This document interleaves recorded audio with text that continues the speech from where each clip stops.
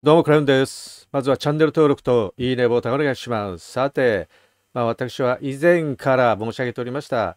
自民党、誰が総裁になっても大して変わりはしない。いや、むしろもう悪くなるばかりということで、早速ね、この石破が、就任後、とんでもないことを言っております。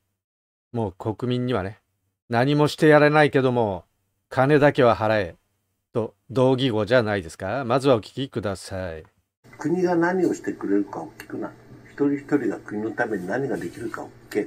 ということをケネディが言いましたね。それは私はそうだと思っています。ですから消費税を下げる。これから先高齢化が進む中にあって、消費税と法人税、所得税の違いは、景気の上がり下がりに左右されない安定的な財源ということなのであってね、これを下げることは当面考えておりません。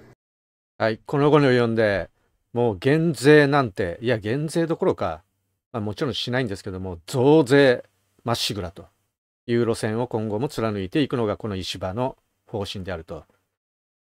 一方、減税、特に消費税減税などを主張しているのは、もちろん我らが参政党であったり、国民民主党であったり、れいわ新選組、中でもね、私が支持している参政党、神谷宗平氏、もう怒り爆発というか、もう、こちらのね、とりあえず聞いていただくのが一番早いんですけども、聞いていただきましょうか。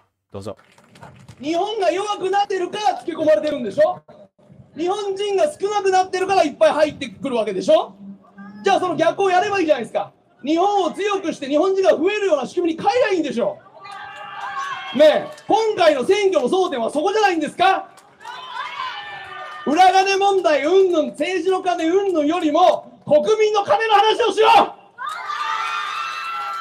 う。そんなね、国会議員が数千万だ数億だぐらいね、なんかどっか情報記載してなかったとかね、ちっちゃいんだよそんな話は。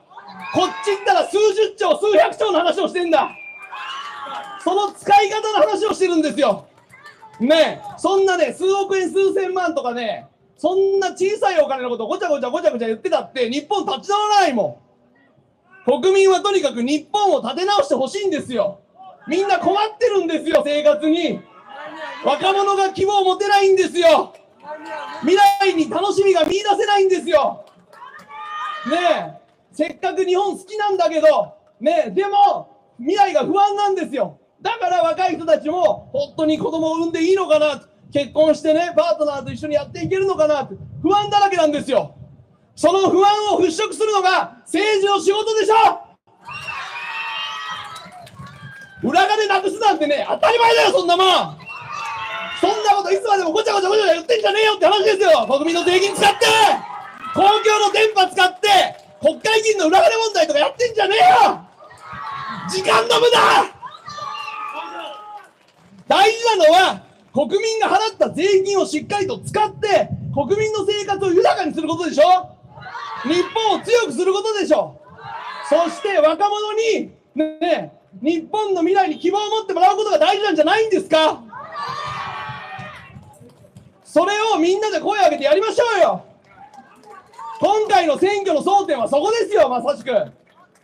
ねえ、どっかの政党が作った論点とか、マスコミが作った論点とか、そんなものを議論しててもしょうがない。目くらましだから。どうですか？神谷さん、キレッキレですね。もうぶち切れてますね。当然ね、もうさすがにね、この後に及んで自民党や立憲民主にを支持して、投票する人なんて、もうよほどね、もう、なんていうんですか、もう、頭がいかれてるという以外ないんじゃないですか。もう選択肢は一択しかないんじゃないでしょうか。皆さんはどう思われましたかということで、今回は以上となります。では、また。